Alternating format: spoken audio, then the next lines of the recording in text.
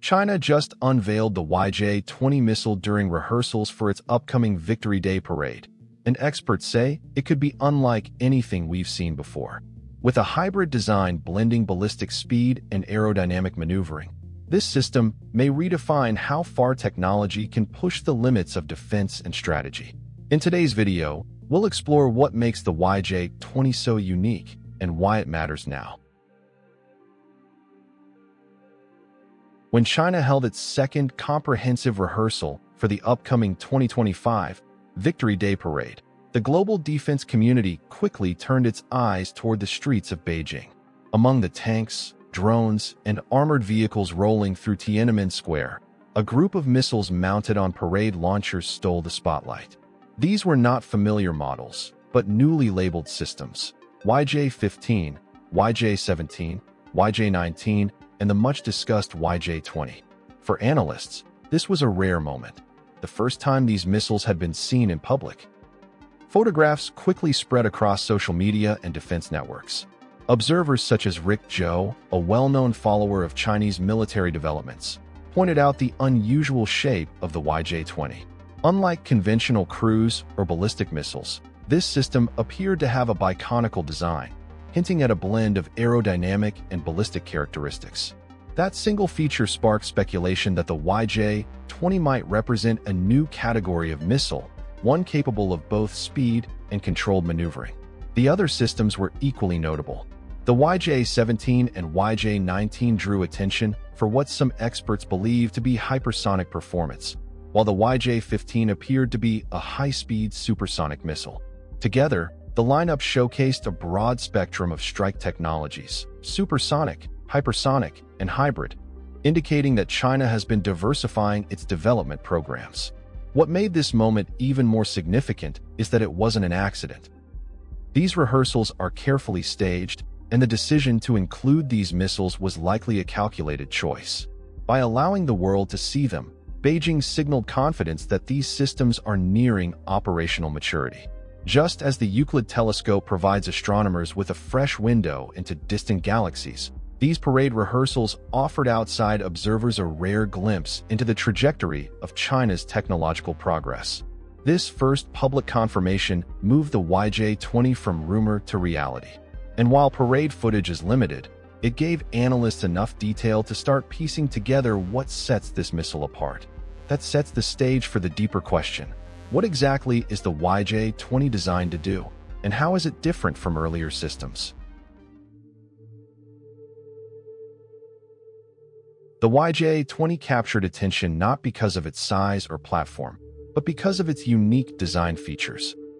At its core, the YJ-20 seems to combine elements of two different missile categories: the rapid acceleration of a ballistic missile and the controlled maneuvering of an aerodynamic glide vehicle. This dual nature is what analysts mean when they describe it as a hybrid. Instead of following a predictable high-arc trajectory like traditional ballistic missiles, the YJ-20 may be able to adjust its course mid-flight, complicating interception attempts.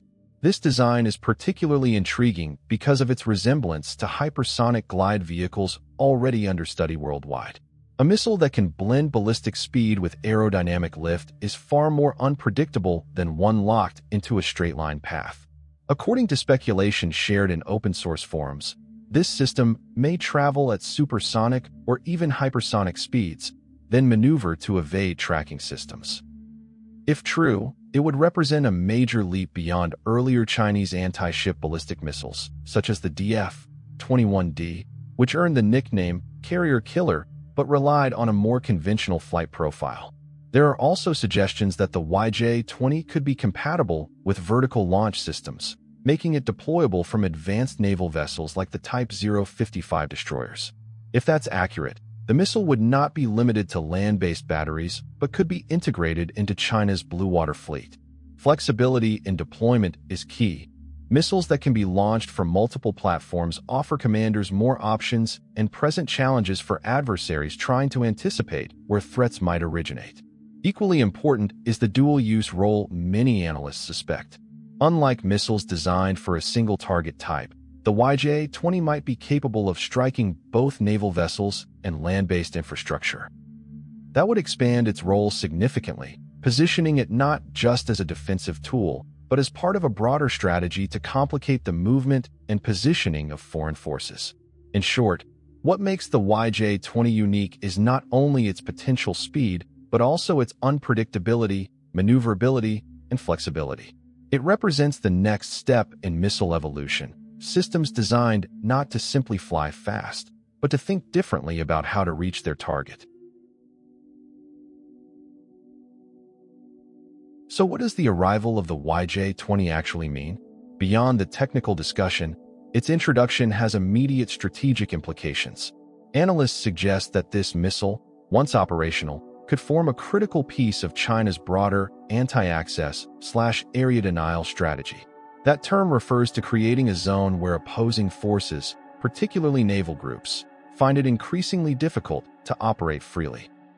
For the United States, which relies heavily on aircraft carriers to project presence across the Pacific, this could represent a new layer of complexity. The reasoning is straightforward. Aircraft carriers thrive when they can operate within striking distance of contested areas. If a system like the YJ-20 can force them to reposition farther away, the reach and speed of carrier-based operations decline. In effect, the missile could reshape the geometry of naval planning, extending the buffer zones that foreign navies must respect. It's not just the carriers that are affected. Forward bases across the Pacific could also come under new pressure. If the YJ-20 is indeed capable of land attack roles, then logistics hubs, runways, and supply depots may face heightened vulnerability. This doesn't mean these bases are defenseless. U.S. systems like the Aegis ballistic missile defense and THAAD are designed to intercept a wide variety of threats.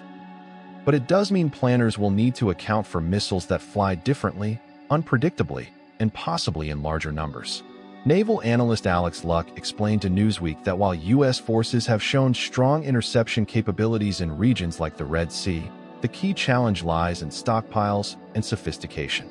In his view, China's systems may be designed to be more advanced and possibly produced at greater scale, which could strain existing defensive layers if large salvos were launched. The unveiling also serves a symbolic role. By showcasing the YJ-20 now, Beijing demonstrates not only that these systems exist, but also that it wants the world to take notice.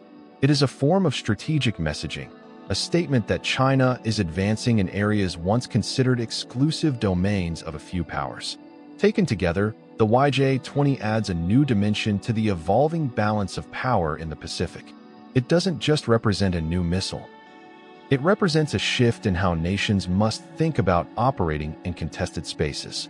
The YJ-20 isn't just another entry in a lineup of missiles. It's a sign of how fast technology is moving and how quickly the rules of strategy can change.